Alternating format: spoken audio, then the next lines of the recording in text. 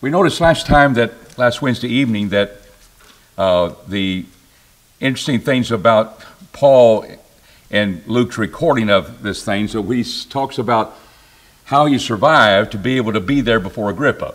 It could be, well, my nephew listened to something. The centurions were pretty nice to me. But he says, by the help of God, they just covered it. And God's providence dealt with each of those situations where they all were involved in saving him and warning him, the nephew, of what was about to happen that allows him to be there at this particular time. So verse 21, for this cause, that because of the gospel, the Jews seized me in the temple and kind of said that they're going to kill me. And that's what they wanted to do, and there's going to be an oath taken to try to do that. Verse 22, how he says, having therefore obtained the help that is from God, I stand on this day testifying to both small and great things that we're about to ready to talk about. God works his will, not necessarily all the time with miracles. People say, well, if God acts today, it's a miracle. No. There's something called, we call it providence, providing beforehand. And a lot of times that's the answer to our prayer. And that's what we say. Now, God intervened and talked directly to Paul. In a sense, you're going to be my witness in Rome. So he knew he's going to get there. Yes, he's going to have a shipwreck, and he thinks he's going to die. And but there's a sense of God's overriding providential preparing ahead of what he wants to accomplish according to his will. That's why we pray according to God's will. That's fine with us. We want his will, want him to be glorified, and whatever path that takes, we're going to submit to that and be thankful. Always in thanksgiving in our prayers when we are asking God for our help. But we can pray to God, not demanding a miracle. God, do a miracle for me right now. I've gone to the hint. Well, he can do things without a miracle. Maybe get you an open door to see that doctor instead of this doctor, this medicine instead of that medicine, to help you get a second opinion when you thought you're not going to get one, that type of thing. We can pray and realize that God can work those things out, and that's the power of prayer. Give us this day our daily bread. That didn't go on your table because of a miracle, but God is there providing. He made the grain grow. He sets things that allows us to have it at needed time, and he's always on time. It's always according to him and his will. So God had helped him survive. And I just want to pay attention that he gave him the credit because he was involved in all those situations where he used people, a Roman soldier, a nephew, to accomplish things. And a worthy chief captain who wants to make sure he has a reason for sending him to Caesar. That's what we're about to get to. So we start this morning with question number 10. How does Paul use Moses and the prophets in his message? And let's just begin. Why would we say Moses and the prophets? What are we covering there? We see elsewhere in the New Testament that says Moses would be the what? The law, Decalogue, Genesis, Exodus, Leviticus, Numbers, Deuteronomy, and he was involved in writing that, the law of Moses, we say. So there's the law and the prophets, the writings of the prophets. And a lot of those, indeed, we say, oh, now we're getting into prophecy. Moses spoke of Jesus Christ. In other passages we see that indeed there would be a prophet like unto Moses that would come among them. And he was pointing, of course, to Jesus Christ. So let's notice again what he's emphasizing here in this message. When he says, I'm testifying, verse 22, both to small and great, everyone that's going to hear my voice. I don't care how great they are, how small they are. Everything is important to all hear. Say nothing but what the prophets and Moses say should come. So if we didn't have anything else to help us understand that, we would, what could that be? I think, they prophesize, Luke records earlier in the Gospels that indeed Moses and the prophets, the Psalms, all the Scripture, prophesied of the coming of Christ. Well, do we have particulars about Christ? Yes, we do. Look at verse 23. How that Christ must suffer. Not only did he come, now we're getting into details. Christ must suffer. And how that first by the what? By the what? Resurrection? What did he leave out? Anything left out? No, death is connected with what? Suffering. He suffered. He suffered before he died. He suffered in his death. He died on the cross. And in order to be resurrected, he had to die. So he just says Christ must suffer, meaning the sufferings of Christ would include his sufferings upon the cross.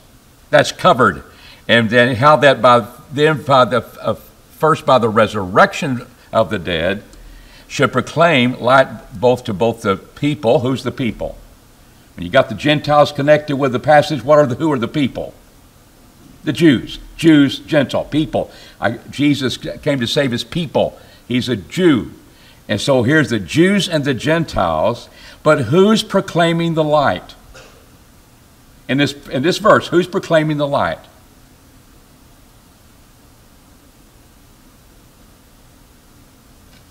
How that Christ must suffer, and how that he, first by the resurrection of the dead, he, who is he? It's Jesus. Jesus is proclaiming light to the Gentiles. Who's his instrument? Who's the one that's doing the preaching? Jesus come back and preach a little bit? Who's doing the proclamation? Paul's one of them. Isn't that what Jesus says to him in verse 17? Delivering thee from the people and the Gentiles, unto whom I send thee. Who's talking to him? Jesus is. What I'm sending you to do, I want you to open their eyes, that they may turn from darkness to light, from the power of Satan unto God. They may receive the remission of sins and have an inheritance. And now he equates that with Jesus proclaiming light, because they were proclaiming the gospel of Jesus Christ, inspired by the Holy Spirit that only brought the things of Christ. And he uses one in order to accomplish that. In fact, all through the book of Acts, anyone that ever heard the word heard it by a human. Everyone that heard the gospel in order to be saved heard it by a human messenger. And these are the apostles, witnesses of his resurrection, who could give eyewitness testimony to the fact of what they were preaching is indeed the truth. And they would give their lives for that truth.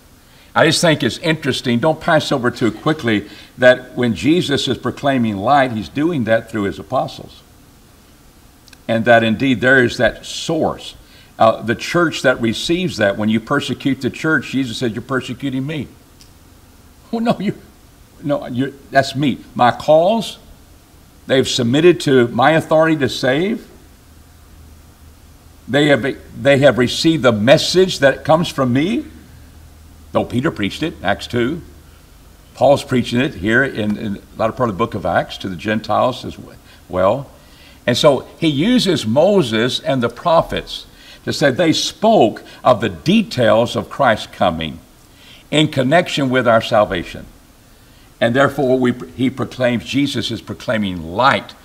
And what happens when we don't proclaim that gospel, when we are not going to be involved in trying to reach our neighbors with the gospel? Jesus ain't speaking to them.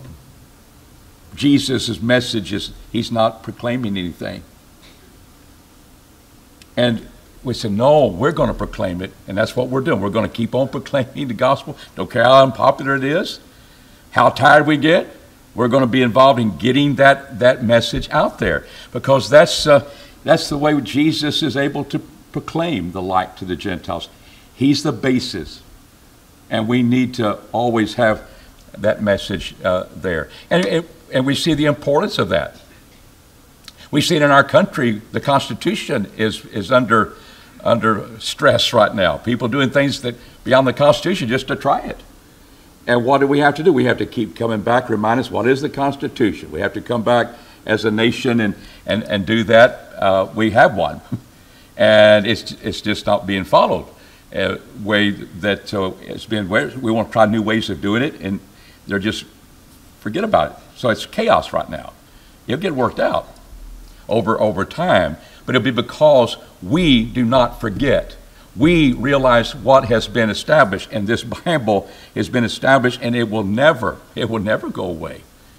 But we've got to keep it in front of our hearts, and that's why I'm so appreciative of the fact you're here, you're faithful, we want to study the Bible and realize how important that is. And just this one point of the book, the Old Testament was pointing toward an event that is so important to our eternal salvation. It's not, it's a very simple theme, but it's an important theme. And how many young people today growing up in our society even know the stories of the Old Testament or even know anything about the Old Testament? I'm talking to people today, they don't know the stories of David. They don't know the stories of Joseph. And we're having to teach people the foundation. Well, we got to teach them sometimes the Old Testament set forth. Here was a prophecy being fulfilled. What prophecy? And sometimes you have to start the beginning, and then all of a sudden it makes a unified whole that realizes this was God's purpose all along. That's why we have the Old Testament and the New Testament. And that's why we're having Vacation Bible School. Who are we teaching this coming week, Lord willing? Who are we emphasizing this teaching upon? Or two? Okay, that's good. I'm going to be teaching you every day, and that's true. We got classes for you, but we're emphasizing classes for our young children. And we have a baby class. At least they can hold it, don't tear the book up. This is the Bible. Sort of thing like that. But they learn the stories, and they're aware of that to prepare them for the foundation when they need to obey the gospel. And so what you're doing and exposing your children and to the Word of God is so important. And the fact that they see you, that's important in your life. That is so important because a foundation needs to be there, and then it needs to continue in their life, that they're not going to let that light burn out either. And God will always have those people that are not bowing their knee to Baal, and I hope we're part of them. But this message of the Old Testament is so important. So a lot of our stories come from the Old Testament. Of course, we're going to be looking at the New Testament as well. So that'll be, if you don't have anything to do this week and you have the time, you bring your children. I've gotten calls from one lady. She wanted to know if we had one, a Vacation Bible School. And she saw our website, and she wanted to know if we were going to have one, and so we did. But she said, well, my kids are up in Massachusetts, and they don't get out till the middle of June out of school. Well, man, I feel sorry for them, don't you? We're already out, some of our places. So we're not used to that, but she couldn't bring them. But she wants to she'll look at the material, and she's a grandmother. And so sometimes we never know who we might reach. Kids from Massachusetts, maybe with grandmother one week, and she's going to bring them. That's what she was planning to do. But I hope we'll never think, well, this is not important, it's just busy work. No. Those kids learn early about those stories, and they become realize that's what they're going to build their faith upon. And so we need to keep putting Moses, the prophets out there, understand that they pointed to Jesus Christ. Why was Festus amazed at Paul's message? This may be reading between the lines. It may be something, because what does he say about Paul? That would be the key where we could start. David? Okay.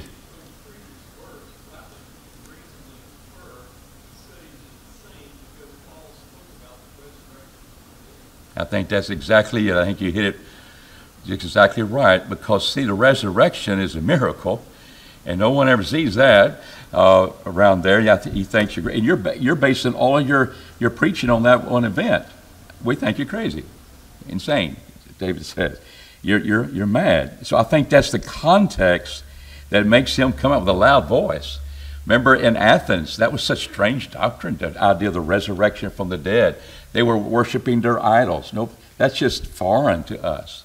We think you might be a little crazy about that. And especially when you're going to hammer that down as a reality of truth when you realize that man just can't do that. Only God could accomplish that. So I think that's exactly right. Your learning hath made you mad. All going in this learning, you've now come in, of course, this particular teaching, and it's based upon your much learning, Paul. At least he'd give him credit for that. But it's made you crazy or insane, and that was very, very important for him. So, but what did Agrippa perceive in Paul's message? So here's King Agrippa listening to this as well. And let's remember, why is Festus wanting to get him before Agrippa? Because I don't have anything to write about this prisoner. I'm getting ready to send him to Caesar. And I don't have anything to write. He's worthy of death. What's the problem? So I want you to examine him. So he's wanting Agrippa to take the reins and do that. So Agrippa is in the presence. So what did Agrippa perceive in Paul's message? Which is very interesting to me.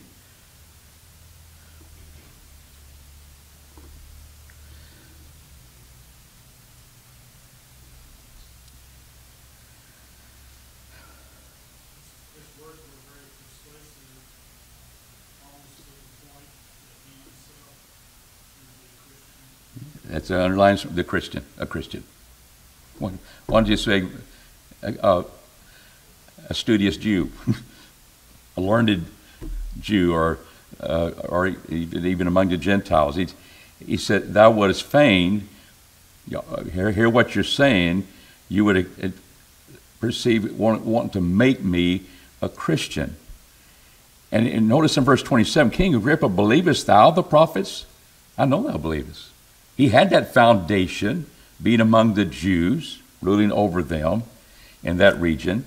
And Agrippa said to Paul, with but little persuasion, thou wouldest fain make me a Christian. You're trying to make me a Christian. Not that he's agreeable to it and that he wasn't, but he saw the persuasiveness of the teaching. It wasn't just, that's an insane man, so we're not going to listen to him. He's listening. And knew what it was about. It's about being a Christian. Notice how Paul follows up with that in verse 29. Paul said, I would to God, whether with little or with much, what? Persuasion. Not thou only, but all that hear me this day, remember he's speaking to the small and the great, might become such as I am. Who is he? What is he? He's a Christian. Paul is emphasizing that. But it might be nice to not have these bonds. That's the circumstance Paul finds himself in. So there's a sense of accept these bonds. Why am I being incarcerated here in bonds? And because I'm preaching the gospel. And the authorities don't want to hear that, especially the Jewish authorities, and they're using the Roman government in order to shut him up and to do that. So they're trying to figure out. So Festus thinks you're crazy, Paul, and Agrippa says with a little persuasion, y'all will make me that you think you will, and realize that the evidence is there that points to it, but sometimes we're going to ignore the evidence, and that's the problem. Any thoughts along that line of those two reactions to the same Paul? The same teaching, the same message being set forth. If he's mad and insane, we know we won't hear him. But the other point, Agrippa is sober a little bit about, it's pointing toward that, and I know what you're trying to do, and to make me one. What does it tell you? Because how often do you find the word Christian in the New Testament? A lot of times, we find it here once. You only find it 3 times in the New Testament. And so when you look at those things, we'll suffer persecution as a Christian.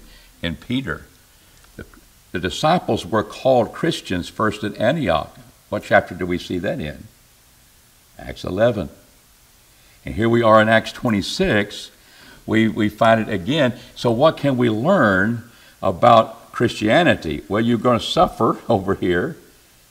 And indeed, you're a disciple or a learner, a follower after Christ. But what is interesting about Christianity here? Danny?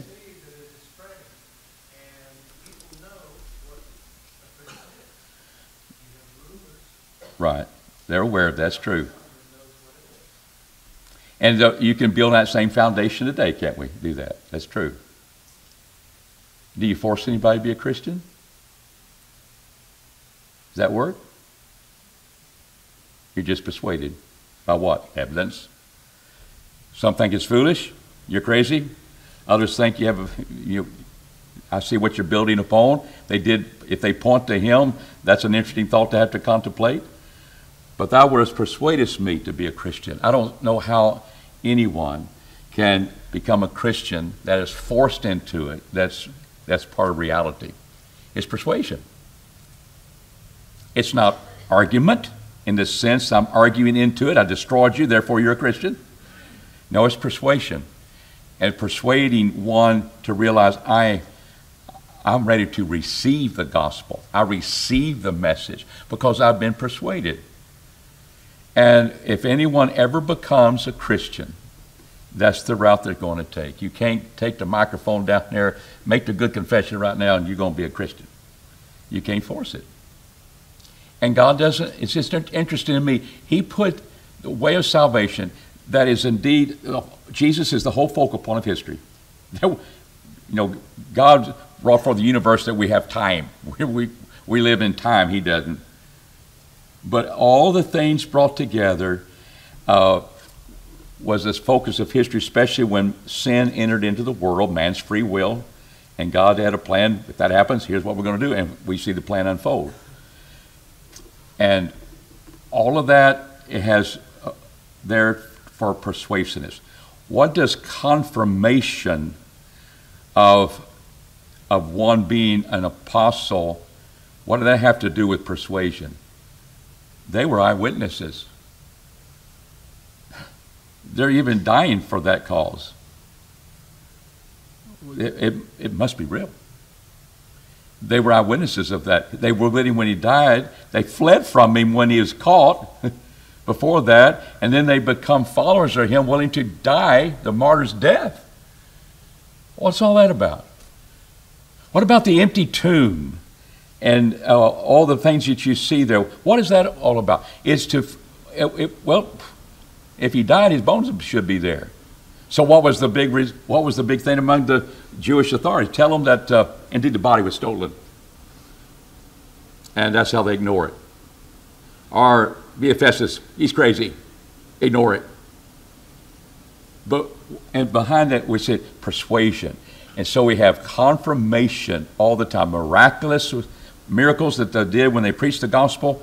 That was confirmation that indeed who else could do miracles? Miracles weren't for a sideshow, but it was to confirm that we are preaching the message that comes from God.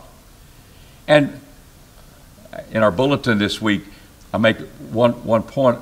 Why, we hear about the snake handlers, and so we're going to be talking about Satan and the viper and snakes and stuff this week. And it's just interesting to view the snake handlers, that they're more interested in about themselves, that they're truly believers. Because a lot of times they get bitten by copperheads, they won't get medicine. Because what does Mark 16 say? You will drink poison and you'll be bitten by snakes and you ain't going to die. So it would reflect upon me as a true believer, so a lot of those people die needlessly. When in reality, the confirmation was the message you're preaching. It ain't about me. But when it becomes that event, it's all about, wow, look at him.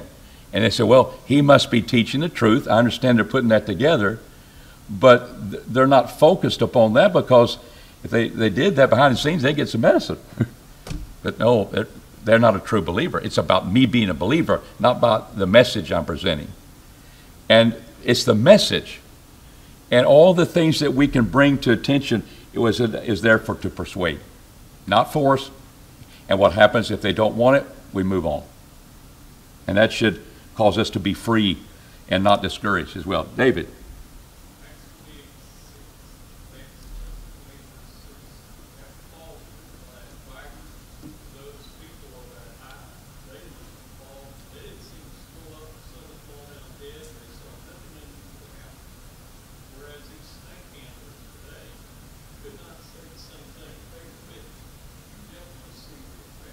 Yeah.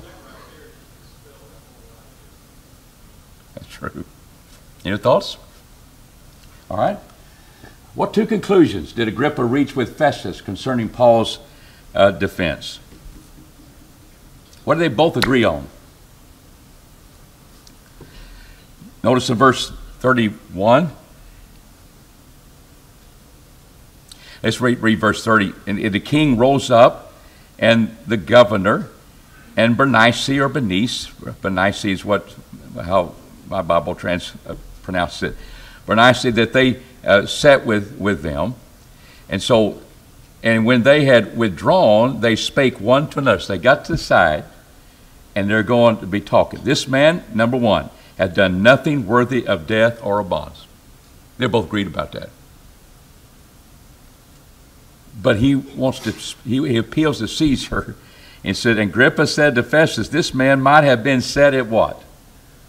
Might have been set at liberty if he had not appealed to Caesar. We might make go, but we can't. And of course that would pacify the Jews too, by the way. We can't because he's requested that, so we got to send him. And I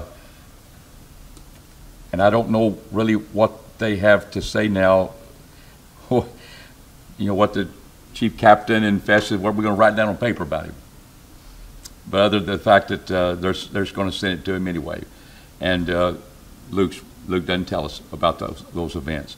But the two conclusions, he's not worthy of death, and if he hadn't requested that, we'd probably set him free. And I wonder about that. Because what would the Jews do? Set him free. They're still trying to kill him, and they would have to deal with that. Any thoughts on that? Chapter 26. All right. Chapter 27, verse 1. We have the Augustan band, and we're going to be seeing these events with these type of things, especially as Paul goes to, as he is involved going to Rome. But you'll notice that as chapter 27 opens, and when it was determined that he should sail for Italy, they delivered Paul and certain other prisoners to a centurion. So what's a centurion? What's a centipede? What's the centurion? There's over 100 people, 100 men. And his name was Julius. He's of the Augustan band. Here's the legions of the Roman army divided up. Legion 6,000, but here would be divided into a man over 100 soldiers. He has authority over him, and he has authority over those hundreds.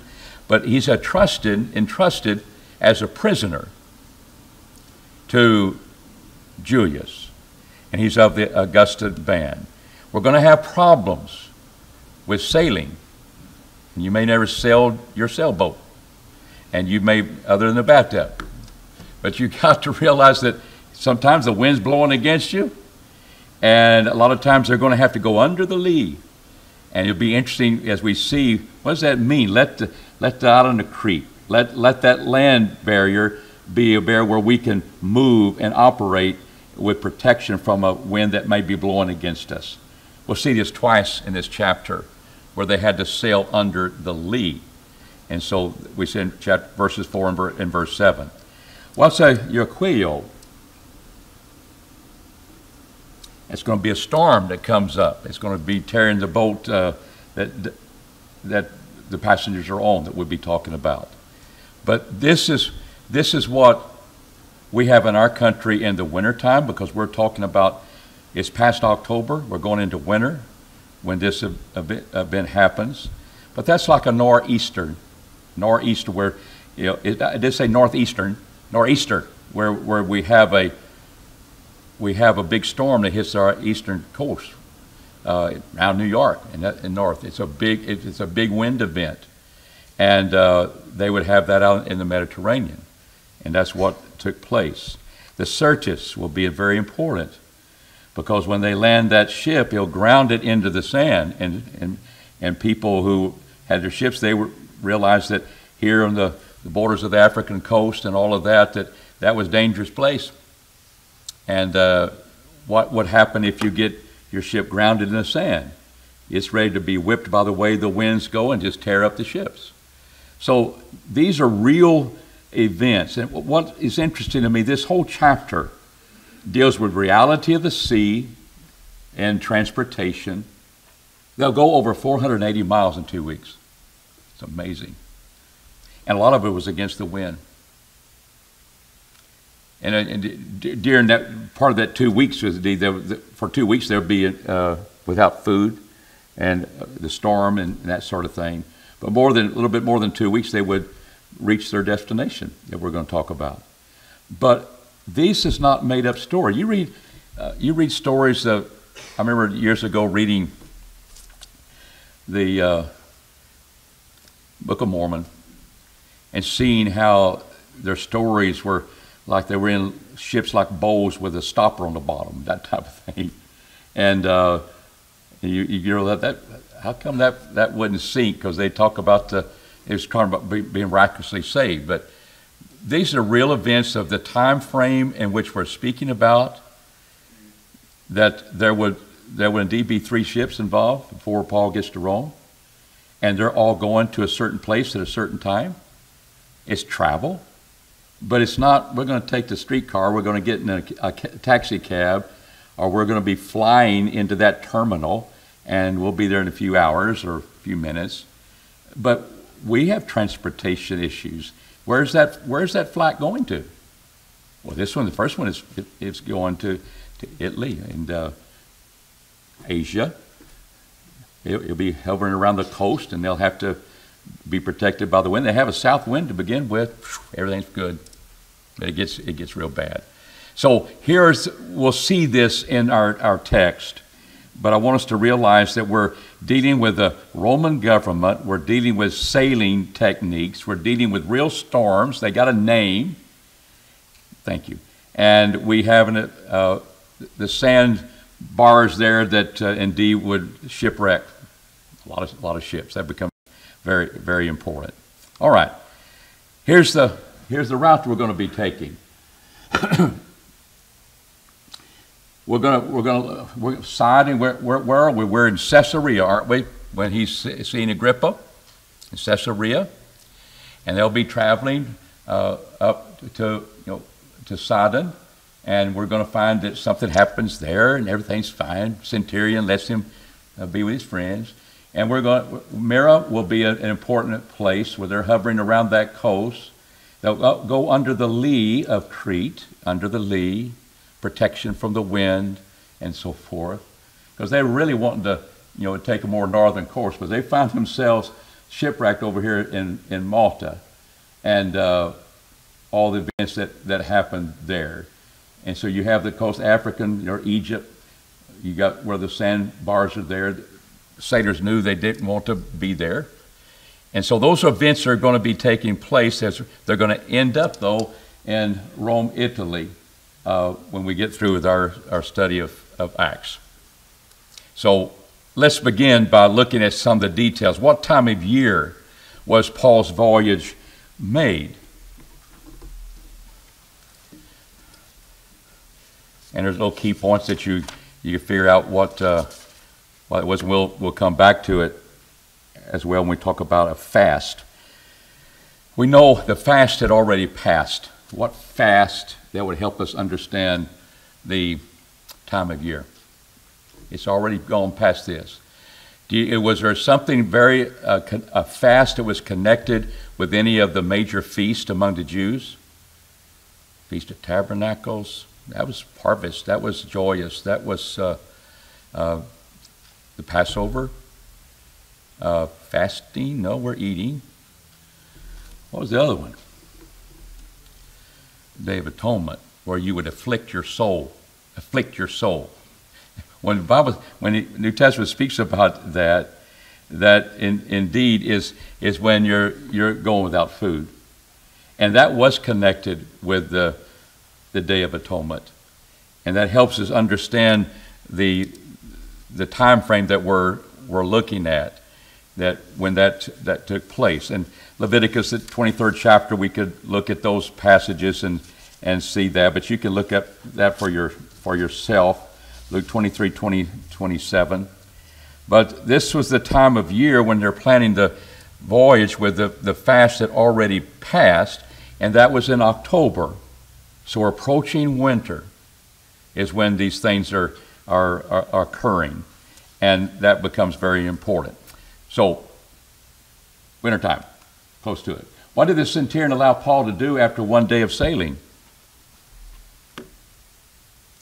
Let's notice in verse 2, embarking in a ship of Adramyttium, which was about to sail under the places on the coast of Asia. That means Asia Minor, near the coastline there. And he probably had to get on another ship, get to Italy, like we change planes. But he says, what happened? He has Aristarchus. He was a Macedonian of Thessalonica. He was with us. With us means Luke is on ship, huh? Luke is making this journey with him. Us. And the next day we touched at Sidon. There we went from Caesarea, remember Sidon, and Julius treated Paul kindly. Who is Julius? He's a centurion. You'll never read anything negative about any centurion in the New Testament. Not one. They're noble. And they're noble as far as the gospel is concerned. And it's just amazing to me. They're honorable soldiers, honorable men, and kindness was there with a prisoner. Imagine that. Treated Paul kindly and gave him leave to go unto his friends and refresh himself. He just kind of went up the coastline a little bit, got to Sidon. But putting to sea from thence, we sailed under the lee of Cyprus, because the winds were contrary. Under the lee, winds are contrary. Have a little blockage where we could tack better. And when we had sailed across the sea, which is off Cilicia and Pamphylia, we came to Myra. You remember that on the map. And it said, a city of Lycia. And there the centurion found a ship of Alexandria sailing for Italy, and put us therein. And when we sailed so many days, we're come with difficulty over against Cnidus, and we'll have to stop there, and we'll pick it up. But we're going to see the argument between the ship owner and the captain, so to speak, the one that's running the ship, and Paul, and we'll talk about that, Lord willing, next time.